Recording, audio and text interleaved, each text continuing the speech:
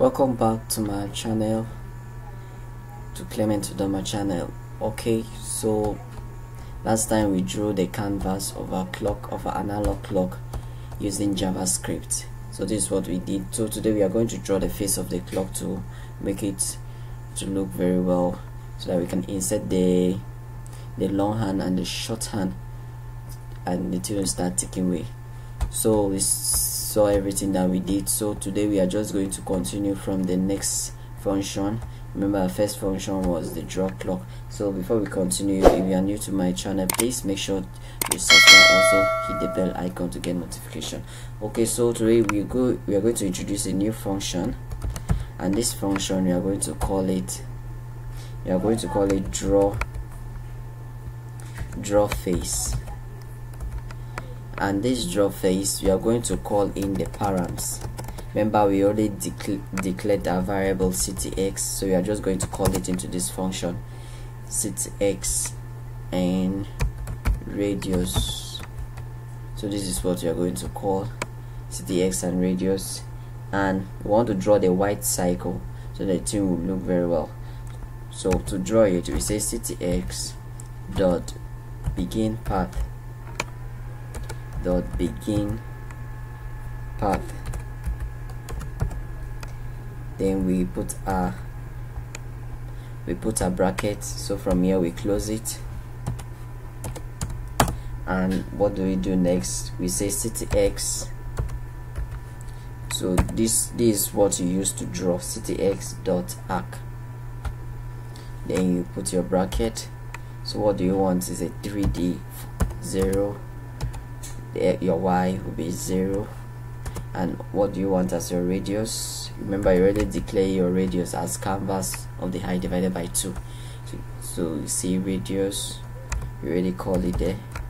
So what next? They require your start angle. The angle, what do you want as your angle? 0. And what your end angle? You want your angle to be 2 times asterisk, that's times when you are using JavaScript. Then you include your math times pi time dot pi. Okay, so then from there you close your bracket. So you are done with it, then you close it. Then from there you say ctx dot fill style. What do you want fill style equal to? You want the color to be what? White.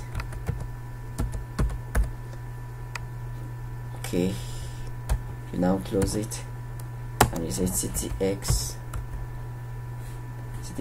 dot fill, and you put your bracket, then close it from here. Okay, so if you check your browser, the thing won't work except you call your function in here. And what do you want? You call the function draw face. You draw it, the function draw face, into your function draw clock. So you call it draw face. What? That's ctx draw face ctx comma radius. Okay, then you close it. Let's go and put in a gradient and see what will happen after then. Okay, so now to create a radial gradient, that's 95% and 105% of the original radius. Now I want to create a gradient, so we are going to include our radiance down here. We are going to include the gradient. We are going to declare the variable, we call it grad equal to draw your gradient. You use ctx. Remember, ctx is a variable that you already declared it. That's the part that we are drawing. Dot dot create radial. Remember, I want to create a radial gradient. Create radial gradient. Create radial gradient. Okay, so your x, you want it to be 0, your y, you want it to be 0, and your radius, then you multiply it by your radius, then you multiply it by 0.95 comma 0, and also your y1, you also want it to be 0. Want your y1 to be 0. Okay, let me do it where. So then your radius, your r1, that's your radius, you want it to be radius, then you multiply it by 1.05.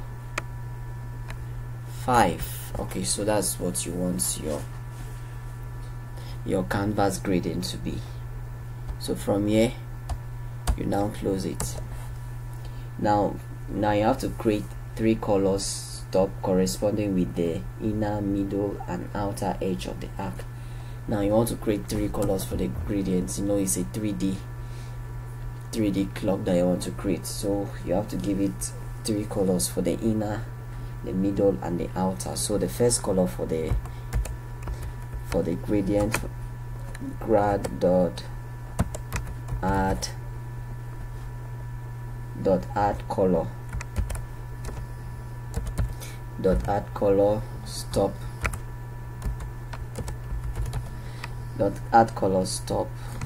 then introduce 0 comma, then which color do you want? You want your hash 33. so if you don't know the meaning of hash 33, remember to go and check my recent videos on colors. You are going to find it there. Okay, you close it. You do same with this one. Okay, let's just copy this, Ctrl C and paste it down here. So the same thing, Ctrl V. Then you change this color. We don't want this one, we want white for this. We want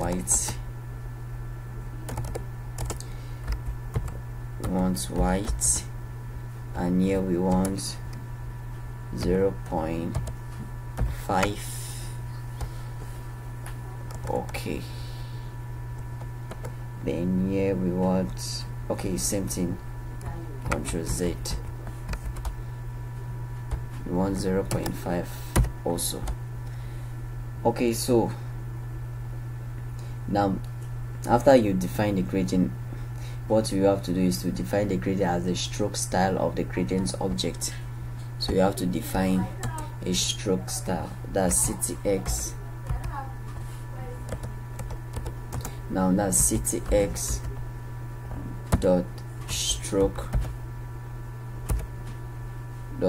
style.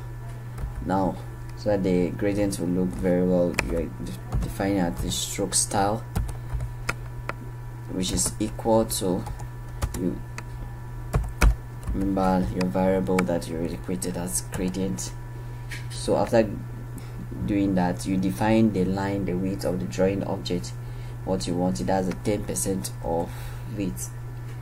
So ctx dot line width, what do you want as the line width? The line width, which is equal to radius.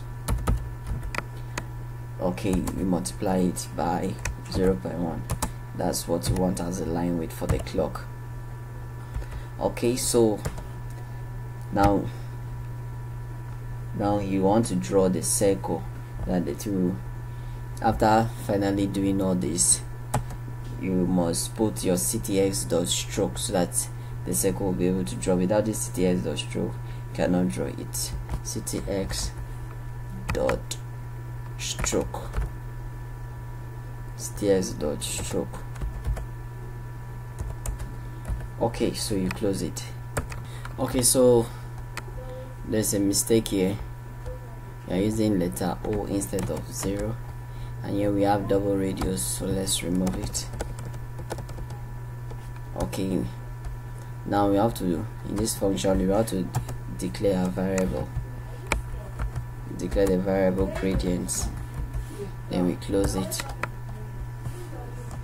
Okay, here we give it 1 here, and ctx stroke, we put a bracket, then we check in the browser to see if it is working now. Okay, now it's remaining one step to do it. Here is 1, let's put a 1, there's an error there, so let's go and refresh it again. Okay, so that's it. So you see, now you have drawn your gradients, you put the color and everything. Let me show you something here. Now if I comment this, now if you want to comment, you press your control slash. Let me comment this place and go back and refresh. Now see, that gradient is no longer there. Now let me uncomment it. Now because of this gradient, that added color here, there are 3 colors, white and something black. Now you can see this is black, and this is also white and also something like black. So that's the color, is bringing out the shape of the color. Now the next step we are going to do is to put a center circle in front of here. Okay, that's what we are going to do. That's what we are going to do right now. Okay, so we are going to continue to do what we want here.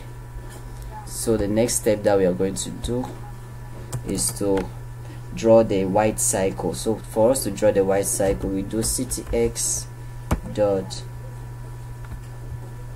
to draw a white circle, we are going to introduce a ctx dot begin part, then we put a bracket, circle, then the next step is ctx dot arc, ctx dot arc, then we put 0, x, y is also 0, then the next step is radius, then we multiply it by 0.1 comma 0.2, then we multiply it by math,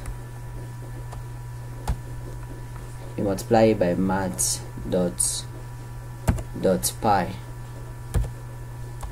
math.pi, then we close this. Let me just scroll down here, we close it here. Okay, so the next step we do ctx dot fill style, which is equal to, then we put a hash 333, then we close this. So we now close it with ctx dot fill, then we close this.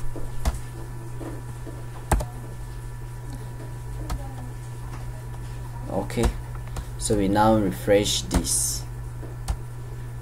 Okay, so you can see this is the center of the circle that is just showed here. Okay, let me just explain this. Now you want to begin the part, this the arc, and we start at x to be 0 and y 0. Now the horizontal part is at x, you want it to be centralized in the middle, while the vertical part is at y, so you want it to be 0 and also 0. So the radius also is what you want, and everything here. That's your arc that you are drawing. Then you give it a fill style, the color that you want it to be. Then you end it by putting this ctx.fill.